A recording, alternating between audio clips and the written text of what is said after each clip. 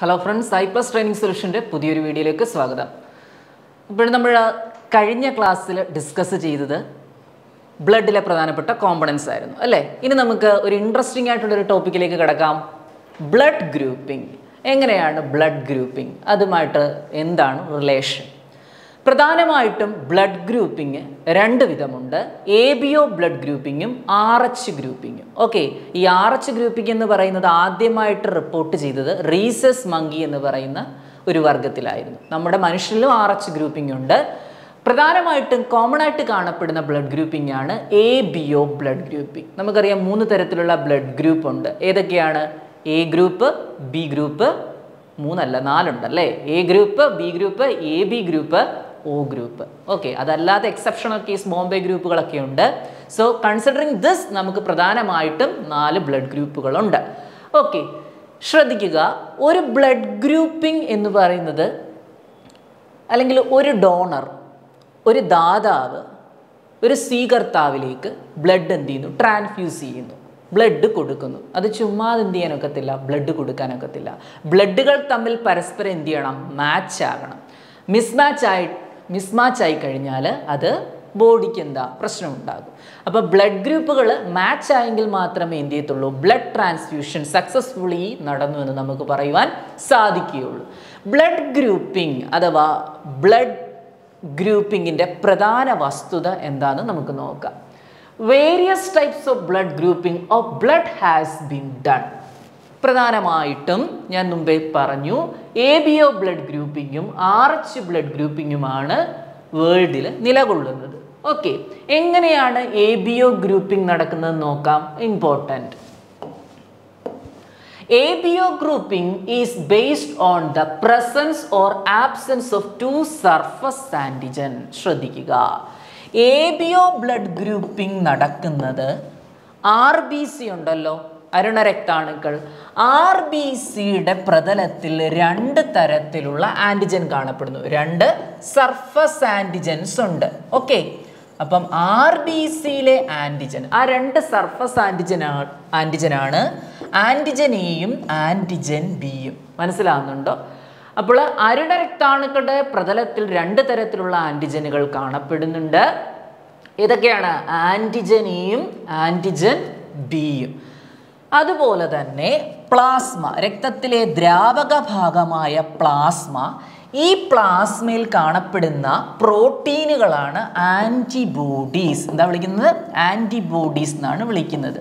Okay, അപ്പം antigen, ഈ ആൻറ്റിജനെതിരായിട്ടുള്ള antibody എവിടെ ഉണ്ടെന്ന്? പ്ലാസ്മയിൽ ഉണ്ടെന്ന്. ഓക്കെ, അപ്പോൾ RBCയുടെ സർഫസിലെ ആൻറ്റിജൻ്റെ പ്രസൻസും രക്തത്തിലെ ദ്രാവക ഭാഗമായ പ്ലാസ്മയിലെ ആൻറ്റിബോഡിയുടെ പ്രസൻസും, ഇവയാണ് ബ്ലഡ് ഗ്രൂപ്പിങ്ങിൽ നിർണായകമായ പങ്ക് വഹിക്കുന്നത്. അപ്പം ബ്ലഡ് ഗ്രൂപ്പിംഗ് എന്തിൻ്റെ ബേസിസിലാണ്? ആൻറ്റിജൻ ആൻറ്റിബോഡി റിയാക്ഷൻ്റെ ബേസിസിലാണെന്ന് നമുക്ക് പറഞ്ഞൂടെ? അപ്പോൾ ആൻറ്റിജൻ എഗൻസ്റ്റ് ആയിട്ട് എന്ത് പ്രൊഡ്യൂസ് ചെയ്യും? ആൻറ്റിബോഡി പ്ലാസ്മയിൽ ഉൽപ്പാദിപ്പിക്കുന്നു. ഈ 2 പ്രധാനപ്പെട്ട കണ്ടീഷനാണ് ബ്ലഡ് ഗ്രൂപ്പിംഗ് മാച്ചിങ് ആണോ മിസ്മാച്ചിങ് ആണോ എന്ന് നിർണ്ണയിക്കുന്നത്. ഓക്കെ, അപ്പോൾ ഓർത്ത് വെക്കുക. So ABO grouping is based on the presence or absence. Antigen ഉണ്ടോ ആൻറ്റിജൻ ഇല്ലയോ എന്നതിൻ്റെ അടിസ്ഥാനത്തിലാണ്.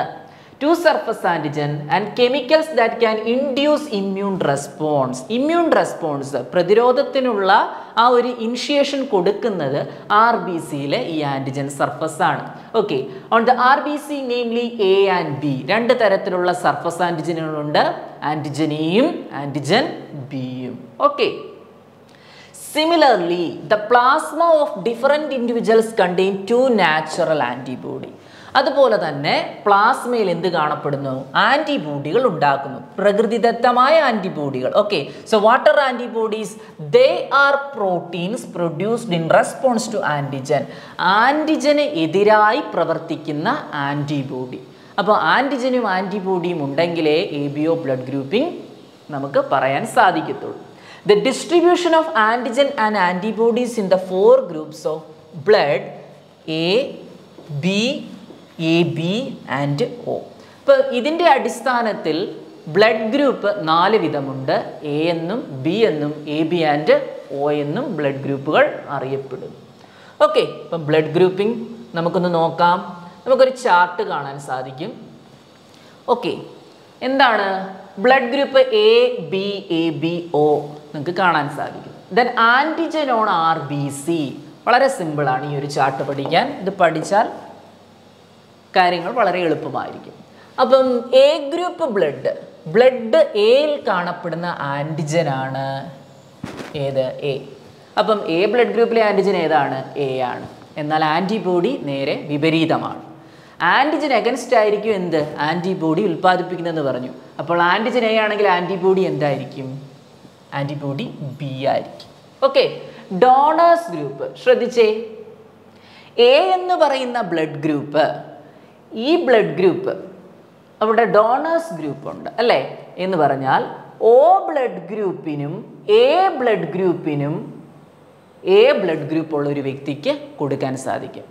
O എന്ന് പറയുന്ന O ബ്ലഡ് ഗ്രൂപ്പ് ഉള്ള ഒരു ഡോണർ പേഷ്യൻ്റ്, ഒരു ദാതാവ്. അതുപോലെ തന്നെ എ ബ്ലഡ് ഗ്രൂപ്പുള്ള ഒരു ഡോണർ പേഷ്യൻ്റ്. ഈ രണ്ട് ദാതാക്കൾക്കും അല്ലെങ്കിൽ ഈ രണ്ട് ബ്ലഡ് ഗ്രൂപ്പുകാർക്കും ആർക്ക് ബ്ലഡ് കൊടുക്കാം? എ ബ്ലഡ് ഗ്രൂപ്പുകാർക്ക് ബ്ലഡ് കൊടുക്കാം. ഇവിടെ നിങ്ങൾ നോക്കിയാൽ അറിയാം, ഏതൊരു ബ്ലഡ് ഗ്രൂപ്പ് എടുത്തു നോക്കിയാലും അവിടെ O ബ്ലഡ് ഗ്രൂപ്പ് കാണുന്നുണ്ട് അല്ലേ? നോക്കിയേ, ബി ബ്ലഡ് ഗ്രൂപ്പ് ഡോണർ ആരായിട്ട് പ്രവർത്തിക്കുന്നു? O blood. ദെൻ AB, അവിടെയും O ബ്ലഡ് ഗ്രൂപ്പ് ഉണ്ട്. ആൻഡ് ഫൈനലി O തന്നെ അല്ലേ? അപ്പോൾ ഇവിടെ നിന്ന് നമുക്ക് മനസ്സിലാക്കാൻ സാധിക്കുന്നത് എല്ലാ ബ്ലഡിനും കൊടുക്കുവാൻ സാധിക്കുന്ന ഒരു ബ്ലഡ് ഗ്രൂപ്പാണ് എന്ത്? O blood group. അല്ലെങ്കിൽ നമുക്ക് പറയാം ദാതാവ് എന്നാണ് വിളിക്കുന്നത്, സാർവത്രിക ദാതാവ്. ഓക്കെ, ഇപ്പം സാർവത്രിക ദാതാവ് എന്നറിയപ്പെടുന്ന ബ്ലഡ് ഗ്രൂപ്പ് ഏതാണെന്ന് ചോദിക്കാം. എല്ലാവർക്കും കൊടുക്കുവാൻ സാധിക്കുന്ന ബ്ലഡ് ഗ്രൂപ്പ് ഏതാണ്? O blood group. എല്ലാവർക്കും സ്വീകരിക്കുവാൻ കഴിയുന്ന ബ്ലഡ് ഗ്രൂപ്പ് ഏതാണെന്നും ചോദിക്കാം. സാർവത്രിക സ്വീകർത്താവ് എന്നറിയപ്പെടുന്ന ബ്ലഡ് ഗ്രൂപ്പാണ് AB ബ്ലഡ് ഗ്രൂപ്പിനെ സംബന്ധിച്ചിടത്തോളം ഏത് ബ്ലഡ് ഗ്രൂപ്പിൽ നിന്ന് വേണമെങ്കിലും ബ്ലഡ് സ്വീകരിക്കാൻ കഴിയും. നോക്കിക്കേ, AB ബ്ലഡ് ഗ്രൂപ്പിൽ നിന്ന് ABക്ക് ബ്ലഡ് കിട്ടുന്നു, എയിൽ നിന്ന് ABക്ക് ബ്ലഡ് ഗ്രൂപ്പ് കിട്ടുന്നു, ദെൻ ബി, ദെൻ O. ഇപ്പം സാർവത്രിക സ്വീകർത്താവ് എന്ന് അറിയപ്പെടുന്നത് AB ബ്ലഡ് ഗ്രൂപ്പാണ്. ഓക്കെ, സാർവിക ദാതാവും സാർവിക സ്വീകർത്താവ് എന്നറിയപ്പെടുന്നു. Universal acceptor and universal donor. Universal ഡോണറാണ് O blood group, universal acceptor ആണ് AB ബ്ലഡ് ഗ്രൂപ്പ്. ഓക്കെ, അപ്പോൾ പറഞ്ഞു വന്നത് എ ബ്ലഡ് ഗ്രൂപ്പ്, അതിൻ്റെ RBCയിൽ കാണപ്പെടുന്ന ആൻറ്റിജൻ എ തന്നെയാണ്, ആൻറ്റിബോഡി നേരെ തിരിച്ച് ആൻറ്റിബോഡി ബി. അങ്ങനെയാണെങ്കിൽ പറ, ബി ബ്ലഡ് ഗ്രൂപ്പിൽ എന്താണ്? ആൻറ്റിജൻ ബി ആണ്, ആൻറ്റിബോഡി എന്തായിരിക്കും? എ ആയിരിക്കും. അപ്പം ബി ബ്ലഡ് ഗ്രൂപ്പിൽ നിന്നും O ബ്ലഡ് ഗ്രൂപ്പിൽ നിന്നും രക്തം ആർക്ക്? യെസ്, ബി ബ്ലഡ് ഗ്രൂപ്പിന് സ്വീകരിക്കാം. ഇവ രണ്ടുപേരും കൊടുക്കുന്നു. ബി ബ്ലഡ് ഗ്രൂപ്പിന് കൊടുക്കാൻ ഫിറ്റ്നസ് ഉള്ളവരാണ്. ഓക്കെ, ദെൻ AB ബ്ലഡ് ഗ്രൂപ്പിൽ ആൻറ്റിജൻ എയും ഉണ്ട് ബിയും ഉണ്ട്. എന്നാൽ എന്ത് കാണപ്പെടുന്നില്ല? ആൻറ്റിബോഡി കാണപ്പെടുന്നില്ല. എക്സാമിന് ചോദിക്കാൻ പറ്റിയൊരു ക്വസ്റ്റ്യൻ, ആൻറ്റിബോഡി കാണപ്പെടാത്ത രക്തഗ്രൂപ്പ് ഏതാണ്? AB. എങ്ങനെ ഓർത്തിരിക്കാം ആൻറ്റിബോഡി കാണാത്തത്?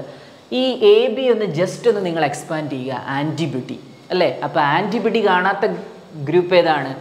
AB ആണ്. ഓക്കെ, അപ്പം AB, അപ്പം AB, ABO ഇവയെല്ലാം ഈ പറഞ്ഞ എല്ലാ രക്തഗ്രൂപ്പിനും ആർക്ക് ബ്ലഡ് കൊടുക്കാം?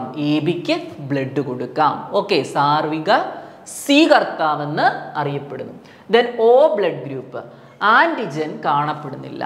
എക്സാമിന് ചോദിക്കാം, ആൻറ്റിജൻ കാണപ്പെടാത്ത രക്തഗ്രൂപ്പ് ഏതാണ്? O blood group. Antibody കാണപ്പെടാത്ത രക്തഗ്രൂപ്പ് AB, antigen കാണപ്പെടാത്ത രക്തഗ്രൂപ്പ് O group. Okay, അപ്പോൾ ഇതിൻ്റെ ആൻറ്റിബോഡി എന്താണ്? അതിന് കറസ്പോണ്ടിങ് ആയിട്ടുള്ള ആൻറ്റിബോഡി ആൻറ്റിബോഡി എയും ആൻറ്റിബോഡി ബിയും ആണ്. ഡോണേഴ്സ് ഗ്രൂപ്പ്, O ബ്ലഡ് ഗ്രൂപ്പിന് Oയ്ക്ക് തന്നെ എന്ത് ചെയ്യാം? ബ്ലഡ് കൊടുക്കാം. അപ്പോൾ ഈ ചാർട്ട് ഒന്ന് ഓർത്തിരിക്കുക. RBCയുടെ ആൻറ്റിജനും പ്ലാസ്മയിലെ ആൻറ്റിബോഡി എപ്പോഴും റിവേഴ്സിബിൾ ആയിരിക്കും. യൂണിവേഴ്സൽ ഡോണർ എന്ന് പറയുന്നത് O ഗ്രൂപ്പാണ്. ജനറ്റിക്കലി പറയുകയാണെങ്കിൽ, ജനറ്റിക്സ് പരമായി പറയുകയാണെങ്കിൽ അതൊരു റെസസീവ് ജീനായിട്ടാണ് പ്രവർത്തിക്കുന്നത് O ബ്ലഡ് ഗ്രൂപ്പ്. ഓക്കെ, അതുകൊണ്ടാണ് എല്ലാവർക്കും എന്ത് ചെയ്യാൻ പറ്റുന്നത്? കൊടുക്കുവാനായിട്ട് സാധിക്കുന്നത്. Okay, recessive അലീലാണ്. അലീൽ എന്ന് പറഞ്ഞാൽ ഒരു ജീനിൻ്റെ 2 ഓൾട്ടർനേറ്റീവ് ഫോംസ്, 2 വകഭേദങ്ങൾ, അതാണ് എന്ത് അലീൽ എന്ന് പറയുന്നത്. ഓക്കെ, അത് നമുക്ക് ജെനറ്റിക്സിൽ ഡിസ്കസ് ചെയ്യാം. ഓക്കെ, അപ്പോൾ ഇത്രയും കാര്യങ്ങൾ ഔട്ട്ലൈനായിട്ടൊന്ന് മനസ്സിലാക്കുക. A blood group antigen A, antibody B. Okay, then B blood group antigen B, antibody A. Then A B blood group വരുമ്പോൾ ആൻറ്റിജൻ എയും ബിയും, ആൻറ്റിബോഡി നിൽ, ആൻറ്റിബോഡി ഇല്ല. ദെൻ ഒ ബ്ലഡ് ഗ്രൂപ്പ് വരുമ്പോൾ ആൻറ്റിജൻ ഇല്ല, ആൻറ്റിബോഡി എയും ബിയും. ഓക്കെ, ക്ലിയർ ആണല്ലോ. അപ്പോൾ A B O blood grouping നടക്കുന്നത് ആർ ബി സിയുടെ സർഫസിലെ ആൻറ്റിജനും പ്ലാസ്മയിലെ ആൻറ്റിബോഡിയും തമ്മിലുള്ള ഇൻ്റർ കണക്ഷൻ വഴിയാണെന്ന് ഓർത്തു വെക്കുക. ഓക്കെ, ഇനി നമുക്ക് ബ്ലഡ് കൊയാഗുലേഷൻ എങ്ങനെയാണെന്ന് നോക്കാം. ഓക്കെ, രക്തം കട്ട പിടിക്കാൻ ചില പ്രത്യേക രാസപദാർത്ഥങ്ങൾ വേണമെന്ന് നമ്മൾ പറഞ്ഞു. അപ്പോൾ ബ്ലഡ് കൊയാഗുലേഷൻ എങ്ങനെയാണെന്ന് പറഞ്ഞാൽ അത് നമുക്ക് 2 സ്റ്റെപ്പുകൾ വഴി വളരെ വേഗത്തിൽ പഠിക്കാം. ഓക്കെ, രക്തത്തിൽ ക്ലോട്ടിംഗ് ഫാക്ടേഴ്സ് ഉണ്ടെന്ന് പറഞ്ഞു. ഈ ക്ലോട്ടിംഗ് ഫാക്ടേഴ്സ് ആക്ടിവേറ്റ് ആണ്. രക്തം കട്ട പിടിക്കുന്നതിന് സഹായിക്കുന്ന പ്രധാന ഒരു വസ്തുവാണ്, ഒരു ത്രെഡ് ലൈക്ക് സ്ട്രക്ചർ ഉണ്ട്. ആ ത്രെഡ് ലൈക്ക് സ്ട്രക്ചറിനെ വിളിക്കുന്ന പേരാണ് ഫൈബ്രിൻ. എന്താ വിളിക്കുന്നത്? ഫൈബ്രിൻ എന്നാണ് വിളിക്കുന്നത്. ആർ ബി സി രക്തം, നമുക്ക് നമ്മുടെ ശരീരത്തിൽ എവിടെയെങ്കിലും ഒരു മുറിവുണ്ടായി, എന്തെങ്കിലും ഒരു ട്രോമ അഥവാ ഇഞ്ചുറി വന്നു, ആ ഇഞ്ചുറി ഭാഗത്തേക്ക് ആർ ബി സി എന്ത് ചെയ്യും? ക്ലംബ് ചെയ്യും. ആർ ബി സി എന്ത് ചെയ്യും? കൂടും. ഓക്കെ, ആർ ബി സി കൂടിയതിന് ശേഷമാണ് മെക്കാനിസം സ്റ്റാർട്ട് ചെയ്യുന്നത്. അപ്പം ഡാമേജ്ഡ് ആയിട്ടുള്ള സെൽസുകൾ കാണും. ആ സെൽസും എലമെൻസുകളും എല്ലാം ആ മുറിഞ്ഞ ഭാഗത്ത് വന്ന് എന്ത് ചെയ്യും? അക്യൂമുലേറ്റ് ചെയ്യും. അക്യൂമുലേറ്റ് ചെയ്തിട്ട് ഒരു നെറ്റ്വർക്ക് പോലെ ഒരു ശൃംഖല പോലെ പ്രവർത്തിക്കും. ആ ശൃംഖലയെ വിളിക്കുന്ന പേരാണ് ഫൈബ്രിൻ. ഓക്കെ, ഈ ഫൈബ്രിനാണ് ഫൈനലി ഉണ്ടാകുന്നത്. ഈ ഫൈബ്രിൻ ഉണ്ടാകുന്നത് ഒരു ഇനാക്റ്റീവ് ഫോമിൽ നിന്നാണ്. അതിൻ്റെ പേരാണ് ഫൈബ്രിനോജൻ. ഓക്കെ, ഇൻസോലിബിൾ ആയിട്ടുള്ള പാർട്ടിക്കിളാണ് ഫൈബ്രിനോജൻ. അപ്പോൾ ഫൈബ്രിനോജൻ എന്തായി മാറണം? ഫൈബ്രിനായി മാറണം. ഓക്കെ, ഫൈബ്രിനായി മാറണം. അപ്പോൾ ഇനാക്റ്റീവായിട്ടുള്ള ഫൈബ്രിനോജൻ ആക്റ്റീവായിട്ടുള്ള എന്തായി മാറുക? ഫൈബ്രിനായി മാറുക. ഓക്കെ, അപ്പം അതിന് സഹായിക്കുന്ന എൻസൈം ഉണ്ട്. ശ്രദ്ധിച്ചേ, it is A clot or coagulation formed mainly of A network of the threads called fibrin in which dead and damaged formed elements of blood are trapped. Fibrins are formed by the conversion of inactive fibrinogen in the plasma by the enzyme thrombin. അപ്പം ഇനാക്റ്റീവായിട്ടുള്ള ഫൈബ്രിനോജനെ fibrin ആക്കുവാൻ സഹായിക്കുന്ന enzyme ഏതാണ് ചോദിക്കാം? Thrombin. Okay, അപ്പോൾ thrombin എന്ന് പറയുന്ന എൻസൈമാണ് ഇനാക്റ്റീവായിട്ടുള്ള ഫൈബ്രിനോജനെ എന്താക്കി മാറ്റുന്നത്? ഫൈബ്രിനാക്കി മാറ്റുന്നത്. ഇനി ഈ ത്രോംബിൻ സത്യത്തിൽ ഇനാക്റ്റീവാണ്. ഓക്കെ, ത്രോംബിൻ ഇനാക്റ്റീവ് ഫോമിലാണ്. ഈ ത്രോംബിനെ എന്താക്കി മാറ്റണം? ശ്രദ്ധിക്കുക, ഈ ത്രോംബിനെ പ്രോത്രോംബിനാക്കി മാറ്റുക. എന്താക്കേണ്ടത്? പ്രോത്രോംബിൻ. ഇപ്പൊ ത്രോംബിൻ ഇനാക്റ്റീവ് ഫോം ആയിരുന്നു. ഈ ത്രോംബിനെ പ്രോത്രോംബിനാക്കി മാറ്റുന്ന എൻസൈമാണ് ത്രോംബോകൈനേസ്. അപ്പം ഈ 2 പ്രവർത്തനങ്ങളാണ് ഇവിടെ നടക്കുന്നത്. അപ്പം ത്രോംബിൻ എന്ന് പറയുന്നത് നമ്മുടെ ബ്ലഡിലെ ഒരു പ്രോട്ടീൻ ആയിരുന്നു. അത് ഇനാക്റ്റീവ് സ്റ്റേജിലായിരുന്നു. ആ ത്രോംബിൻ എന്തായി മാറണം? പ്രോത്രോംബിനായി മാറണം. അതിന് സഹായിക്കുന്ന എൻസൈമാണ് ത്രോംബോകൈനേസ്. Okay, thrombokinase. അപ്പോൾ നമ്മുടെ ത്രോംബിൻ ഇപ്പോൾ ആരായി? ആക്റ്റീവായി. ഓക്കെ, ഇപ്പോൾ ത്രോംബിൻ ആക്റ്റീവായി. അതുകൂടാതെ തന്നെ ഇൻസോലിബിൾ ആയിട്ടുള്ള കുറച്ച് പാർട്ടിക്കിളുണ്ട്, ഫൈബ്രിനോജൻ. ആ ഫൈബ്രിനോജൻ എന്തായി മാറണം? ഫൈബ്രിനായി മാറണം. എങ്കിൽ മാത്രമേ കൊയാഗുലേഷൻ നടന്നു എന്ന് നമുക്ക് പറയാൻ സാധിക്കുകയുള്ളൂ. Okay, so fibrins are formed by the conversion of inactive fibrinogens in the plasma by the enzyme thrombin. Then thrombin in turn are formed from another inactive substance present in the plasma called prothrombin. Okay, അപ്പം പ്രോൺത്രോംബിന് ത്രോംബിനായി മാറി. Then an enzyme complex thrombokinase is required for the above reaction. നമുക്ക് ഇതിനെ ഒന്ന് summarise ചെയ്ത് പറഞ്ഞാൽ ആദ്യത്തെ step നടക്കുന്നത് thrombin are formed from another inactive substance present in the plasma. പ്ലാസ്മയിൽ കാണപ്പെടുന്ന ഇനാക്റ്റീവ് ഫോമാണ് പ്രോൺത്രോംബിൻ. ഓക്കെ, രണ്ട് സ്റ്റെപ്പുകൾ ഇവിടെ എഴുതുകയാണ്. പ്രോൺത്രോംബിൻ എന്തായി മാറി? ത്രോംബിനായി മാറി. ഫസ്റ്റ് സ്റ്റേജിൽ നടക്കുന്ന സ്റ്റെപ്പാണ് ബ്ലഡ് കൊയാഗുലേഷൻ. ഈ രണ്ട് സ്റ്റെപ്പുകൾ മാത്രം പഠിച്ചാൽ മതി, ക്ലിയർ ആകും. First step, പ്രോൺത്രോംബിൻ is converted to thrombin. പ്രോൺത്രോംബിൻ active അല്ലായിരുന്നു, ഇനാക്റ്റീവ് ഫോമിലായിരുന്നു. അതെന്തായി മാറി? ആക്റ്റീവ് ഫോമിലായി മാറി. അതിന് സഹായിച്ച എൻസൈമിൻ്റെ പേരാണ് ത്രോംബോകൈനേസ്. ഓക്കെ, ഇതാണ് first step. പ്രോൺത്രോംബിൻ is converted to active form thrombin in the presence of an enzyme thrombin kinase. ഇനി രണ്ടാമത്തെ സ്റ്റെപ്പ് എന്താണ് നോക്കുക. രണ്ടാമത്തെ സ്റ്റെപ്പ് നോക്കുമ്പോൾ നമുക്ക് മനസ്സിലാകും. The damaged formed elements of blood are trapped. Fibrins are formed by the conversion of inactive fibrinogen. രണ്ടാമത്തെ സ്റ്റെപ്പിൽ ഫൈബ്രിനോജൻ ഫൈബ്രിനായി മാറുന്നു. ഓക്കെ, ഫൈബ്രിനോജൻ ഫൈബ്രിനായി കൺവേർട്ട് ചെയ്യുന്നു. എന്തിൻ്റെ പ്രസൻസിൽ? ത്രോംബിൻ്റെ പ്രസൻസിൽ. ഓക്കെ, ഇതാണ് സെക്കൻഡ് സ്റ്റെപ്പ്, രണ്ടാമത്തെ സ്റ്റെപ്പ്. അപ്പോൾ ഇങ്ങനെ ഒരു സീരീസ് ഓഫ് റിയാക്ഷൻ നടക്കുന്നുണ്ട്. അതുകൊണ്ട് ഈ പ്രോസസ്സിനെ കാസ്കേഡ് പ്രോസസ്സ് എന്നാണ് വിളിക്കുന്നത്. അപ്പം ബ്ലഡ് കൊയാഗുലേഷൻ നടക്കുന്ന സീരീസ് ഓഫ് പ്രോസസ്സിനെ എന്ത് വിളിക്കുന്നു? കാസ്കേഡ് പ്രോസസ്സ് എന്ന് വിളിക്കുന്നു. അപ്പോൾ രണ്ട് സ്റ്റെപ്സുകളാണ് നടക്കുന്നത്. ആദ്യത്തെ കേസിൽ പ്രോൺത്രോംബിൻ ത്രോംബിനായി മാറുന്നു ത്രോംബോകൈനേസ് എൻസൈമിൻ്റെ പ്രസൻസിൽ. അപ്പോൾ ത്രോംബിൻ എന്തായി? ആക്ടിവേറ്റ് ആയി. ഓക്കെ, ഇനി ഈ ത്രോംബിൻ എന്തായി പ്രവർത്തിക്കും? എൻസൈമായി പ്രവർത്തിക്കും. ഓക്കെ, ഈ ത്രോംബിൻ എൻസൈമായി പ്രവർത്തിക്കും.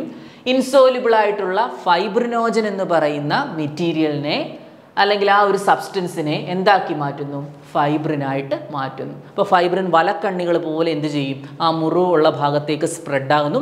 അവിടേക്ക് വന്ന് RBC ക്ലംപ് ചെയ്യുന്നു. അങ്ങനെ എന്ത് ചെയ്യുന്നു? റിപ്പയറിംഗ് മെക്കാനിസം നടക്കുന്നു. ഓക്കെ, അപ്പോൾ രണ്ട് സ്റ്റെപ്പ് ഓർത്തിരിക്കുക. First step പ്രോൺത്രോംബിൻ to thrombin, പ്രോൺത്രോംബിൻ to thrombin in the presence of ഏതെൻസൈം? Thrombokinase enzyme. Second step fibrinogen to fibrin. ഈ രണ്ട് സ്റ്റെപ്പുകളാണ് കൊയാഗുലേഷൻ്റെ പ്രധാനപ്പെട്ട പ്രോസസ്സ്. ഇതിന് കാൽസ്യം അയോണുകളും എന്ത് ചെയ്യുന്നുണ്ട്? സഹായിക്കുന്നുണ്ട്. രക്തം കട്ട പിടിക്കാൻ Ca2+ അയോൺ കാൽസ്യം അയോണുകളും സഹായിക്കുന്നുണ്ട്. Okay, so thrombins in turn are formed from another inactive substance present in the plasma called prothrombin. An enzyme complex thrombokinase is required for the above reaction. Okay, and this complex is formed by a series of linked enzymatic reaction. അതുകൊണ്ടാണ് ആ reaction എന്തെന്ന് വിളിക്കുന്നത്? Cascade process എന്ന് വിളിക്കുന്നത്. Cascade process ഒരു series of enzymatic reaction ആണ് നടക്കുന്നത്. Okay, and involving A number of factors present in the plasma in an inactive state. അപ്പം രക്തത്തിൽ കട്ട പിടിക്കുന്ന ക്ലോട്ടിംഗ് ഫാക്ടേഴ്സ് ഉണ്ട്. അവയെല്ലാം ഏത് ഫോമിൽ കിടക്കുകയാണ്? ഇനാക്റ്റീവ് ഫോമിൽ കിടക്കുകയാണ്. ഓക്കെ, പ്രോൺത്രോംബിൻ ഇനാക്റ്റീവ് ആയിരുന്നു, ഫൈബ്രിനോജൻ എന്തായിരുന്നു? ഇനാക്റ്റീവ് ആയിരുന്നു. ഇവയെല്ലാം എന്താക്കി മാറ്റണം? ആക്റ്റീവ് ഫോമായിട്ടുള്ള ത്രോംബിനാക്കിയും ഫൈബ്രിനാക്കി മാറ്റിയെങ്കിൽ ഈ ഒരു പ്രോസസ്സ് കംപ്ലീറ്റ് ആവുകയുള്ളൂ. And calcium ions play A very important role in clotting. ഇത് കൂടാതെ ഇതിന് കാൽസ്യം അയോണുകളും സഹായിക്കുന്നുണ്ട്. അപ്പോൾ അതാണ് ക്ലോട്ടിംഗ് മെക്കാനിസം. ഇപ്പോൾ രക്തം കട്ട പിടിക്കുന്നത് രണ്ട് സ്റ്റെപ്പ് വഴിയാണ്. പ്രോൺത്രോംബിൻ ത്രോംബിനായിട്ട് കൺവേർട്ട് ചെയ്യുന്നു. ദെൻ ആക്ടിവേറ്റ് ആയ ഈ ത്രോംബിൻ പിന്നീട് രണ്ടാമത്തെ സ്റ്റെപ്പിൽ എൻസൈമായി പ്രവർത്തിക്കുന്നു. അപ്പം ഇനാക്റ്റീവായിട്ടുള്ള ഫൈബ്രിനോജനെ എന്താക്കി മാറ്റുന്നു? ഫൈബ്രിനാക്കി മാറ്റുന്നു. ഈ രണ്ട് സ്റ്റെപ്സ് ഓർത്തിരിക്കുക. ഓക്കെ, ഇനി നമുക്ക് അടുത്ത ഒരു ഫ്ലൂയിഡിനെ പരിചയപ്പെടാം. ലിംഫ് മുൻപ് സൂചിപ്പിച്ച ഒരു ഫ്ലൂയിഡാണ് ലിംഫ് എന്ന് പറയുന്നത്, അഥവാ ടിഷ്യൂ ഫ്ലൂയിഡ് എന്നാണ് അറിയപ്പെടുന്നത്. ലിംഫിൻ്റെ മറ്റൊരു പേരാണ് ടിഷ്യൂ ഫ്ലൂയിഡ്. പേരിൽ തന്നെ ഉണ്ടല്ലേ, ഫ്ലൂയിഡ് എവിടെ നിന്നായിരിക്കും വരുന്നത്? ടിഷ്യൂവിൽ നിന്നായിരിക്കും വരുന്നത്. അപ്പം ഈ ടിഷ്യൂ ഫ്ലൂയിഡ് അഥവാ ലിംഫ് ഏറ്റവും കൂടുതൽ കാണപ്പെടുന്നത് ഇൻറ്റസ്റ്റീനിയൽ റീജിയനാണ്. മൈക്രോവില്ലയൊക്കെ നമ്മൾ പഠിച്ചത്. അപ്പോൾ ഈ ഇൻറ്റസ്റ്റീനിയൽ അഥവാ ഇൻറ്റസ്റ്റീനിൻ്റെ ആ സെൽസ് അഥവാ ടിഷ്യൂ ഉള്ള ഭാഗത്ത് എന്ത് ചെയ്യുന്നുണ്ട്? ഈ ഒരു ദ്രാവകം ടിഷ്യൂ ഫ്ലൂയിഡ് ഊർന്നിറങ്ങുന്നു. സെല്ലുകൾക്കിടയിലേക്ക് എന്ത് ചെയ്യുന്നു? ഇങ്ങനെ ഊർന്നിറങ്ങി വരുന്നു. ആ ഊർന്നിറങ്ങി വരുന്ന ഭാഗം അതിനെയാണ് എന്തെന്ന് വിളിക്കുന്നത്? ലിംഫ് എന്ന് വിളിക്കുന്നത്. ഓക്കെ, ലിംഫ് സ്റ്റോർ ചെയ്യാൻ പ്രത്യേക തരത്തിലുള്ള വെസൽസ് ഉണ്ട്. അവയാണ് ലിംഫ് വാഹികൾ എന്ന് അറിയപ്പെടുന്നത്. As the blood passes through the capillaries in tissues, some water along with many small water soluble substance move out into the space between the cells of tissue, leaving the larger protein and most of the formed elements in blood vessel. എന്തോ പറഞ്ഞിരിക്കുന്നേ? The blood passes through the capillary. Capillary എന്താന്ന് നിങ്ങൾക്കറിയാം. എന്താ capillary? ലോമികകൾ. നമുക്ക് veins ഉണ്ട്, അതുപോലെ എന്തുണ്ട്? Arteries ഉണ്ട്. Deoxygenated blood, അശുദ്ധ രക്തത്തെ ഹൃദയത്തിലേക്ക് എത്തിക്കുന്ന വെസൽസിനെ വിളിക്കുന്ന പേരാണ് വെയിൻസ്. ഓക്കെ, വെയിൻസ്, സിരകൾ എന്ന് വിളിക്കും. സിരകൾ, അശുദ്ധ രക്തം ഹൃദയത്തിലേക്ക് എത്തുന്നത്. അടുത്തത് അതുപോലെ തന്നെ ആർട്ടറീസ് ഉണ്ട്. ആർട്ടറീസ് എന്തായിരിക്കും? ഓക്സിജനേറ്റഡ് ബ്ലഡ്, ശുദ്ധരക്തത്തെ ഹൃദയത്തിലേക്ക് എത്തിക്കുന്ന ഭാഗമാണെന്ത്? ആർട്ടറീസ് അഥവാ ധമനികൾ എന്നറിയപ്പെടുന്നത്. ഈ വെയിൻസും അതുപോലെ തന്നെ ആർട്ടറീസും വെയിൻസും കൂടെ കൂടിച്ചേർന്ന് കാണപ്പെടുന്ന നെറ്റ്വർക്ക് ഓഫ് ബ്ലഡ് വെസൽസിനെയാണ് എന്തെന്ന് അറിയപ്പെടുന്നത്? ക്യാപ്പില്ലറീസ് എന്നറിയപ്പെടുന്നത്. എന്താണ്? ലോമികകൾ. അപ്പോൾ സിരകളും ധമനികളും കൂടെ കൂടിച്ചേർന്ന് എന്തുണ്ടാകുന്നു? ചുരുക്കം പറഞ്ഞാൽ ലോമികകൾ അഥവാ ചെറിയ ചെറിയ ബ്ലഡ് വെസൽസ്, ക്യാപ്പില്ലറീസ് ഉണ്ടാകും. അപ്പോൾ എവിടെയാണ് ലിംഫ് ഉണ്ടാകുന്നതെന്നാണ് ചോദിച്ചത് അല്ലേ? അപ്പം ബ്ലഡ് ഇങ്ങനെ ഫ്ലോ ചെയ്യുകയാണ്.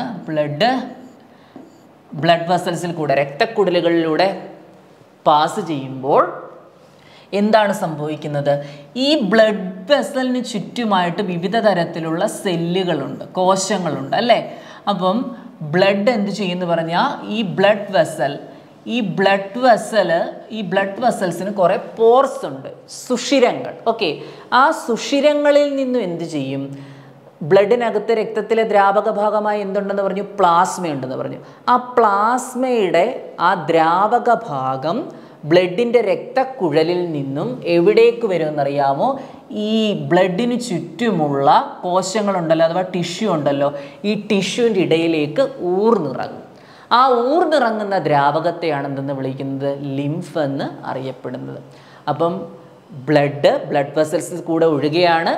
ആ ബ്ലഡ് വെസൽസിലെ ദ്രാവക ഭാഗമായ പ്ലാസ്മ കോശങ്ങൾക്കിടയിലേക്ക് എന്ത് ചെയ്യുന്നു? ഊർന്നിറങ്ങുന്നു.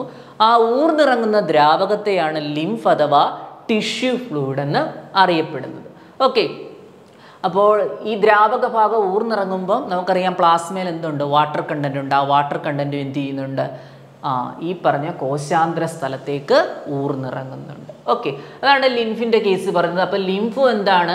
ഒരു ഫ്ലൂയിഡാണ്, ഒരു ബോഡി ഫ്ലൂയിഡാണ്. ബ്ലഡ് പോലെ തന്നെ മറ്റൊരു ബോഡി ഫ്ലൂയിഡാണ് ലിംഫ് എന്ന് അറിയപ്പെടുന്നത്. ലിംഫിനെ സ്റ്റോർ ചെയ്ത് വെച്ചിരിക്കുന്ന വെസൽസ് ആണ് ലിംഫ് വെസൽസ്. ലിംഫ് വെസൽസ് കൂടിച്ചേർന്ന സിസ്റ്റമാണ് ലിംഫത്തറ്റിക് സിസ്റ്റം എന്നറിയപ്പെടുന്നത്. ഓക്കെ, ലിംഫ് വ്യവസ്ഥയുണ്ട് നമുക്ക്, ലിംഫ് വ്യവസ്ഥ.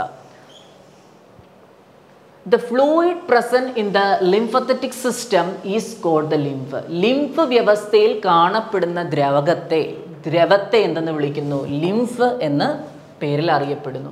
Lymph is A colourless fluid, നിറമില്ലാത്ത ഒരു ദ്രാവകമാണ് lymph. It contains specialised lymphocytes which are responsible for the immune response of the body.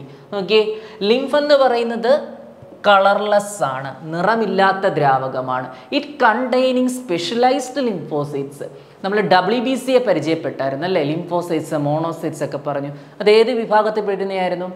ഗ്രാനുലോസൈറ്റ്സിൽ വരുന്നതാണ്. അപ്പോൾ പറഞ്ഞു വന്നത് ഈ നിറമില്ലാത്ത ദ്രാവകത്തിൽ എന്ത് കാണപ്പെടുന്നു? ലിംഫോസൈറ്റുകൾ കാണപ്പെടുന്നു. അപ്പോൾ ലിംഫോസൈറ്റുകൾ എന്താണ്? A special group of WBC. ഈ ലിംഫോസൈറ്റുകളാണ് നമ്മുടെ ശരീരത്തിലെ രോഗപ്രതിരോധ സംവിധാനം മെയിൻറ്റെയിൻ ചെയ്യുന്നത്, നിലനിർത്തുന്നത്. ഓക്കെ, അപ്പോൾ ഓർത്തിരിക്കുക, ലിംഫ് എന്ന് പറയുന്നത് ഒരു നിറമില്ലാത്ത ദ്രാവകമാണ്. ആ ദ്രാവകത്തിൽ കാണപ്പെടുന്ന ശ്വേതരക്താണുക്കളാണ് ലിംഫോസൈറ്റുകൾ. ആ ലിംഫോസൈറ്റുകൾ ശരീരത്തിന് എന്ത് സഹായിക്കുന്നു? പ്രതിരോധ സംവിധാനം നിലനിർത്തുവാൻ സഹായിക്കുന്നു എന്നുള്ള കാര്യം മസ്റ്റായിട്ട് ഓർത്തു വെച്ചിരിക്കണം. Okay, so it maintain immune response of the body. Lymph is also an important carrier of nutrients, hormones, etc. Fats are also absorbed through the lymph in the lacteal present in the intestinal villi. എന്താ പറഞ്ഞിരിക്കുന്നത്? Lymph എന്ന് പറയുന്നത് ന്യൂട്രിയൻസിനെയും ഹോർമോൺസിനെയും carry ചെയ്യുക, ഒരു സ്ഥലത്തു നിന്ന് മറ്റൊരു സ്ഥലത്തേക്ക് കണ്ടക്ട് ചെയ്യുവാൻ ലിംഫ് സഹായിക്കുന്നു. അതുപോലെ തന്നെ പ്രധാനപ്പെട്ട ന്യൂട്രിയൻ്റ് ആയിട്ടുള്ള ഫാറ്റ്സ് അഥവാ കൊഴുപ്പടങ്ങിയ ലിപ്പിഡ് കണ്ടന്റ് അടങ്ങിയിട്ടുള്ള മോളിക്യൂൾസിനെ ലിംഫ് എന്ത് ചെയ്യുന്നു? അബ്സോർബ് ചെയ്യുന്നു. എവിടെ വെച്ചാൽ നമ്മൾ പഠിച്ചായിരുന്നു, ഫാറ്റി ആസിഡും ഗ്ലിസറോളും അബ്സോർബ് ചെയ്യുന്ന ഇൻഡസ്ട്രിയിലെ പ്രധാന ഭാഗം ഏതാണ്? എക്സാക്ട്ലി മൈക്രോവില്ലയിൽ കാണപ്പെടുന്ന വെസലാണ് എന്ത്? ലാക്റ്റിയൽ. ഓക്കെ, അപ്പോൾ ലാക്റ്റിയൽ എന്ന് പറയുന്ന ലിംഫ് വെസൽസിൽ വെച്ചാണ് ഫാറ്റി ആസിഡും ഗ്ലിസറോളും എന്ത് ചെയ്യുന്നത്? അബ്സോർബ് ചെയ്യുന്നത്. Okay, so this is about lymph. ഇതാണ് ലിംഫിനെ കുറിച്ച് ഓർത്തു വെക്കുക. ലിംഫ് ഒരു ബോഡി ഫ്ലൂയിഡാണ്. എവിടെ കാണപ്പെടുന്നു? ബ്ലഡ് വെസൽസിൽ കൂടെ കടന്നു പോകുമ്പോൾ സെല്ലുകൾക്കിടയിലേക്ക് ഊർന്നിറങ്ങുന്ന ദ്രാവക ഭാഗമാണെന്ത്? ടിഷ്യൂ ഫ്ലൂയിഡ് അഥവാ ലിംഫ് എന്നറിയപ്പെടുന്നത്. ഈ ലിംഫിൽ എന്ത് കാണപ്പെടുന്നു? ലിംഫോസൈറ്റുകൾ കാണപ്പെടുന്നു. രോഗപ്രതിരോധ സംവിധാനത്തിന് സഹായിക്കുന്നുവെന്ന് ഓർത്തു വെക്കുക. ലിംഫ് എവിടെ കാണപ്പെടുന്നു? ഇൻഡസ്ട്രിയിൽ കാണപ്പെടുന്നു. എക്സാമ്പിൾ ലാക്റ്റിയൽ എന്തിനു സഹായിക്കുന്നു? ഫാറ്റി ആസിഡിൻ്റെയും ഗ്ലിസറോളിൻ്റെയും അബ്സോർപ്ഷന് സഹായിക്കുന്നു. Okay, thank you for this topic.